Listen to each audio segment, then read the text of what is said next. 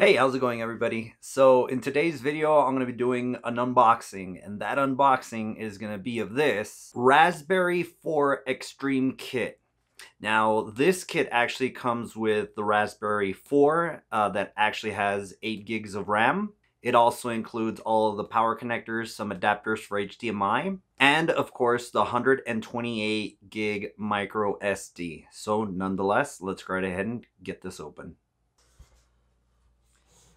All right, so first thing we have here, of course, read me first, and we do have a card from Hdmi Kit. So cool deal. All right, so let's go right ahead and see what we got.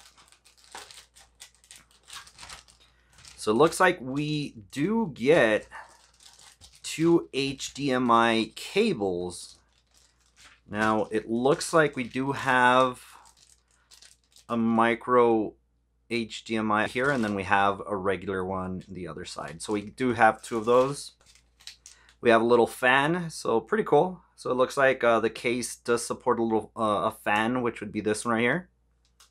Oh, here we go. So we do have the 128 gig micro SD. So awesome. Looks like we do have an on and off switch right here.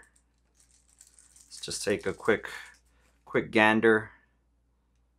So yeah, so you could go right ahead and turn it on and off via this little adapter, and this is a USB type C if I'm not mistaken.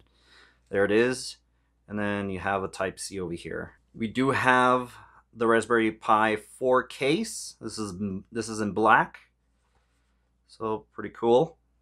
And we do have the power brick, which should be right here, type USB type C power supply. And then this was basically taped to it. So here's the heat sinks that you could go right ahead and install on the Raspberry Pi. And of course, we have the Raspberry Pi 4. So this is the Model B, and it does have 8 gigs of RAM. Oh, this is a card reader. So this card reader is to be used on your PC or Mac. Okay, cool. So you can go right ahead and install the operating system via this. So this is a USB type 2.0. I have a quick start guide right here. Cool deal. So if you need help or assistance, you could go right ahead and start with the quick start guide. Let's see what we got. So, all right.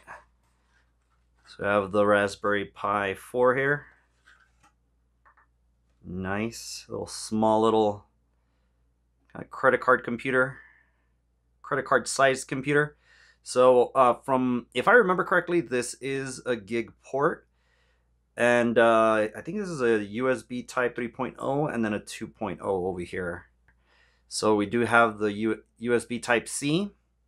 We have the HDMI little ports here on auxiliary port, and we also have these little clips right here. So this is for the camera, and this looks to be for a display. So I guess if you have a case that has touchscreen, you could go right ahead and set that up there. You could go ahead and connect to it. We do have a 40-pin connectors here, and we do have 4-pin connectors. And like always, I really do hope you enjoyed the video, and we will catch you on the next one.